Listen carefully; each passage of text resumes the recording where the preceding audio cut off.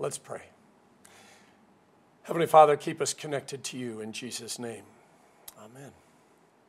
I am the vine, you are the branches. Most of us know this. If nothing else, we know the song, I am the vine and you are the branches. Yeah, and we do our hand motions. The meaning is very clear. If we get disconnected from Jesus, we die.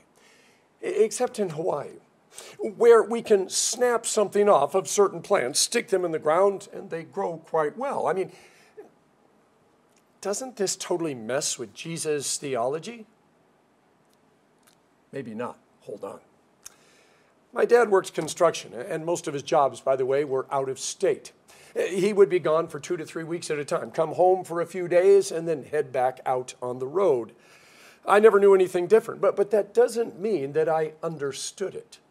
When I was little, each time he came home, I assumed he was here to stay. I mean, no matter how many times he had come and gone, this time he was going to stay. He wasn't going to leave again. And then when it came time for him to jump into the cab of his big truck and drive away, my sister and I would stand there, crying and waving. Phone calls cost a lot, but we would get one if he was gone on a special occasion, like a birthday or something. And by the way, if he was gone an exceptionally long time, he would actually record a message on reel-to-reel audio tapes and mail it to us, and we would get to listen to it. The thing I remember most is my sister and I begging him not to leave. And he would always promise that he would be back. But that's not the same as not leaving. So I need to go back a few verses, which are out of order in our lectionary because they are about the coming of the Holy Spirit, which we're going to celebrate in a few weeks at Pentecost. But these verses are necessary to help us understand today's text. Jesus had been telling his disciples he's going to die. Then 3 days later, he's going to rise again. And then after that, he's going to go back to heaven. They don't totally understand what he's saying, but they know enough to say, Jesus, don't go.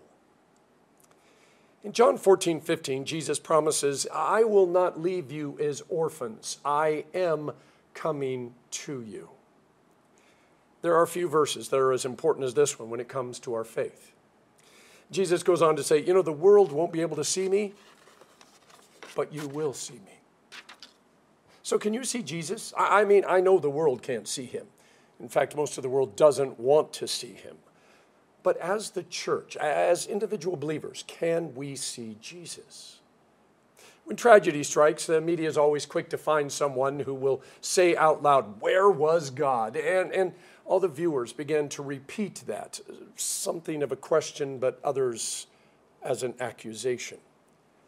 Once the media has got everybody reading, listening, buying, complaining about God, then they find someone who experienced a miracle, someone who should have died but didn't. And well, they can't explain why, except it's a miracle, and God gets the credit, which means that God was actually there, at least for that one person.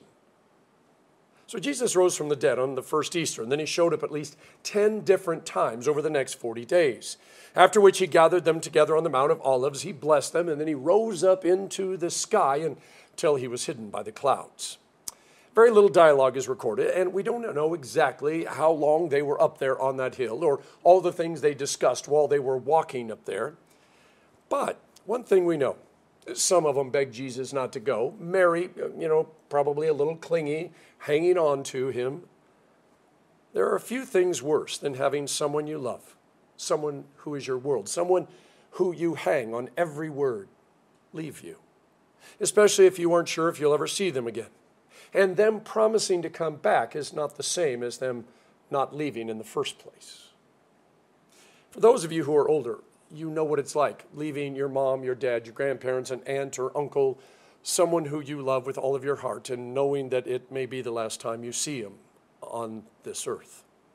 If you live far away and you can't just pop by whenever you feel like, there is this stabbing pain in the soul that causes tears to flow, and which is why you are hoping that it is raining so that you do not cause undue stress on the one you love, the one who you may never see on this side of heaven again.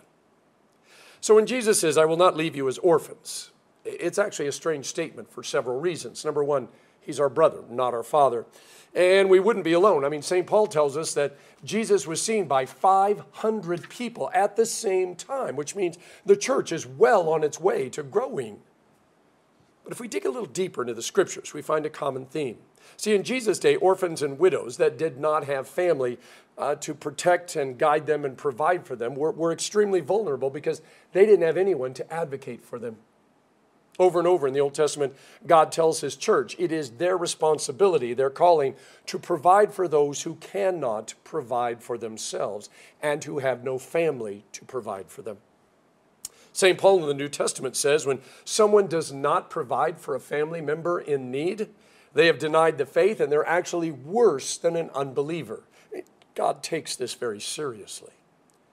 Around 700 BC, when God is trying to get the rebellious Jews turned around, he tells the prophet Isaiah that the people need to learn to do what is right, seek justice, defend the oppressed, take up the cause of the fatherless, and plead the case of the widow. Interesting correlation between faith and deeds. Now, these are not things they do to be saved. These are things that they do so that they know they are saved. In other words, it's a response to the salvation that's already theirs in Jesus. So when Jesus tells his disciples, I'm not going to leave you as orphans, I am coming to you, and then promises the Holy Spirit, he's reminding them of their impending vulnerability because he will not be around physically to fix all the things that they're going to break, and they're going to break a lot of things. In reminding them that they are not, nor will they ever be alone, he is assuring them that even when they break things, he will still be with them. In other words, our salvation is not conditional upon us not breaking anything. Now, there's a lesson here. Without our big brother here to protect and defend us, the world is going to attack and persecute us. It's just what they do. And because they cannot see Jesus, they are going to take out all of their pain and suffering and angst out on us. Which is why Jesus tells us that we can repeat, we are not orphans. We are not alone, over and over to ourselves. Oh, and when we break things, relationships, lives, ourselves, we can also repeat, we are not orphans. We are not ever alone. But do we always believe what we're saying? So I'd been a pastor for about 3 or 4 years, which means I still thought I knew everything. Couple was getting divorced, their son was struggling, and they asked if I could talk with him. So they brought him over, they sat outside my office, and he was on the inside, and I basically said, so tell me what hurts. And he started telling me about all sorts of things which had nothing to do with him or his parents or the divorce, when all of a sudden, he says, I don't know what I did wrong that my dad has to leave me. Now, if you didn't know it, pastors have 2 primary classes on counseling at the seminary. That's 3 hours a week for 10 hours times 2, so a total of 60 contact hours with a professor. And most of that, by the way, is reserved for questions, exams, and quizzes. I immediately told the kid his dad was not mad at him. And the kid said, then why is he leaving me? So how would you answer that? 10-year-old kid, his parents are divorcing. He assumes it's his fault. He did something that made his dad so mad, his dad has to leave. And no matter how many times his mom, his dad, or anybody else told him that that wasn't true, he would not and could not accept it. So why did Jesus leave? Did we do something wrong? I am the vine, you are the branches. Apart from me, you can do nothing. Now, that's great, Jesus, except you're leaving. So how is this going to work? Because you just said, without you, we can do nothing. So do you see the problem here? Have you ever tried to do something without Jesus? I mean, it's a silly question. I try to do stuff without Jesus all the time. The real question is, did I really try to do it without Jesus? Or did I just not invite him to be part of the project? And by the way, does Jesus need an invitation, or he can crash my party anytime he wants? And is God so selfish that if it's not his idea, then it's automatically wrong? There is a church near the old Love's Bakery that has a big sign on it that says, Jesus coming soon. When I'm on the mainland, it's quite often where I'll be driving around and I will see a sign that says, Jesus saves. For a reason I don't know, when I see such signs, I'm a little embarrassed. Maybe because the Jesus coming soon sign has been up for almost 100 years. So coming soon seems to be taking a lot longer than I thought it would. And when I see Jesus saves, it is such an open statement. I went, what does Jesus save and why does he save it? I mean, theologically, I know all the answers. but I wonder about people that weren't raised in the church. See, such statements are personal. Almost like when you see someone who carved "Jimmy loves Stephanie" in a tree, or in the old days when someone would write, "Susie, will you marry me?" using white coral on the black lava rock as you drove from the Waikoloa to the airport. See, I know that I am saved. And so when I see the statement, "Jesus saves," I know that Jesus saved me, and that I can just get back to my life now because it's an established fact. But what if I doubt that Jesus saved me, or if I have no idea if Jesus saved me, or I don't even know who Jesus is? I'm not sure if I saw those signs that I would go to where the sign was and knock on the door and ask them to explain it to me. Perhaps even though I go to church, the part that is hardest for me to accept, and it's actually beyond embarrassment and borders on indignation, is that I don't want to admit that I need to be saved. As my 2-year-old granddaughter says, I do it myself.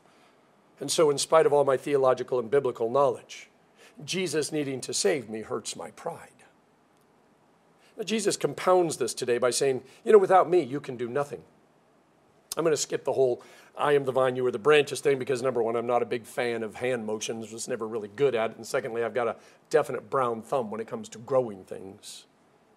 Except, what does he mean when he says you can do nothing? I mean, has he ever looked at my resume, all the plaques on the wall, all of the certificates? I mean, my grandchildren think I'm a pretty big deal. When my kids were growing up, I would often say, I'm going to Home Depot or Costco, or I need to go to church for a couple hours. Put your shoes on and go with me. They would complain a little, and then they would get their shoes on, and they would go. It was my chance to spend some one-on-one time with them, ask them questions, share some things, just be with them. I would get my work done, and we would go home. And most of the time, by the way, they would just play or have fun or run around or do whatever they wanted when we weren't talking. Once in a while, we would run into somebody, especially at Home Depot or Costco, and they would look and they'd say, "Oh, it is so nice that you came with your daddy today." And my kids would turn and say, "My dad can't do anything by himself." And I would just smile and say, "You're right." When I have work to do, there is nothing better than having someone along for the ride. Even if they don't do anything, it's still great to have them there. And by the way, if they want to claim the credit, I'm more than willing to give it to them. See, what matters is getting the work done, not who gets the credit. Maybe we should keep track of our stories, who we are and what we've done and why we did it and who we met along the way. Not to prove how important and wonderful we are, but to start to look for a pattern that might suggest that God has been using us to get his work done, inviting us to put our shoes on and go for a ride. The meetings, decisions, classes, phone calls, emails, texts, waiting, watching that make up our days. There are moments and events that we are so proud of because we did something, and we did it ourselves. Or did we? By the way, this isn't about taking away any credit or making little of what we did. It's about realizing that there is a bigger picture and to realize God is using us to change the world, which, by the way, is both scary and amazing at the same time. It also opens the doors to all the times we did something and nothing seemed to come of it. And we watched and nothing happened, and so we went on our way and began to do something else.